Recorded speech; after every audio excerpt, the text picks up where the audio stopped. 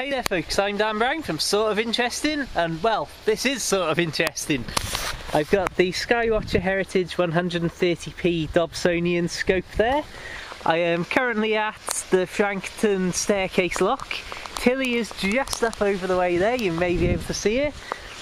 And well, I'm looking at Rodney's Pillar, which is a good few miles away on top of the hills, just between this near pylon and the pylon in the distance you may be able to see. I'm in my slippers because, well, I am even somewhere like this on the doorstep. And if we take a look through here, this is 25 magnification. You can hopefully see Rodney's Pillar just there.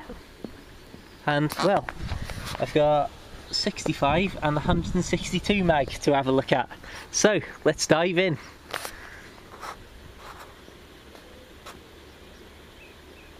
Here is your 65 mag. As you can see, getting very clear, and there's a lot of detail you can see around on there. If I can get this lined up, it's 162 times magnification. And well, as you can just about see there, my skills with this are not ideal, but you are certainly looking very, very close up.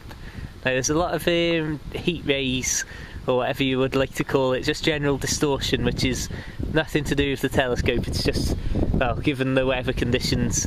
But well, as you can see there, that's very close up, considering when we put the camera back towards it, well, that's a long way away. I'll put up on the screen now how far away it is. Just thought I'd share this completely random moment. I don't know, perhaps you'll find it interesting, perhaps not.